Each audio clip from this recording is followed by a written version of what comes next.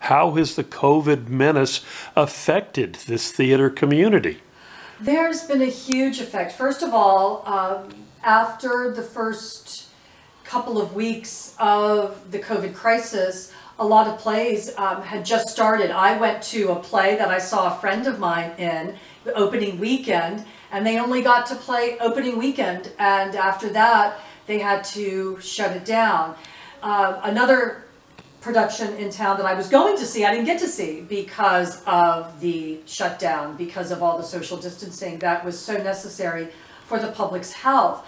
When you think of that on a personal level, when I think of that as an actor, I think of all the hard work that goes into these plays, the actors, the directors, the producers, the theaters themselves promoting the play, and how disappointing that would be, because that's when the fun starts, when you get to take what you've been working so hard on. You've birthed it, basically. The baby has been birthed, and now you can't show it to the world, and that audience that you work so hard for doesn't get to see the fruits of your labor. And that's a really hard thing. And of course it was necessary. No one has complained about this, from the actors, the theaters. I haven't heard anybody complaining about it, because we all know that COVID is much more serious and the public health is the top concern. But I also know how disappointing that is for audiences, but also for actors, because the amount of work that goes into a theatrical production is just phenomenal.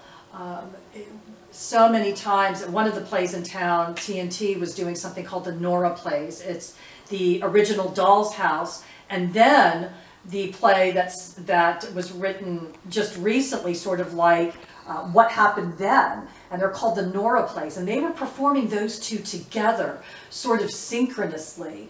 And a lot of people were really excited about that, and I think they only got 1 or 2 weekends in of them, and that was it. And they worked on that for at least 2 months. Let me ask you this. As you know, as lots of businesses have had to close their doors, the theaters have had to do so during this crisis. Can the theaters come back from this, from what you know? I hope so. I keep in touch, as many of us do, through Facebook, and every time a theater pops up, I've donated money to several theaters. Several of the theaters, one of the theaters has already said, okay, this next production that we've got, we're pushing this to 2021. So we know that they're planning to be around. It's a struggle, though.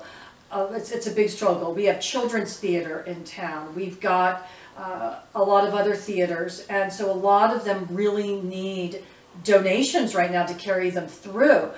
For some of these plays that got cut short, those theaters paid royalties for those plays that they're not going to recuperate. They still have to pay their rent.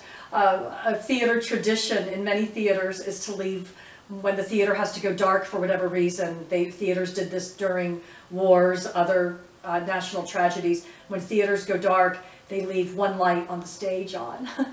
That one light, the electric bill shouldn't be too high for that, but they still have to pay rent. They still have to keep the physical theater there, the space. And then there are some people, even though most of the theaters that I work with are volunteer, there are a few people that their full-time job, children's theater, some of the theaters that I work with, there are people that's their livelihood, and they're not getting paid right now, most likely. So it's a tough time.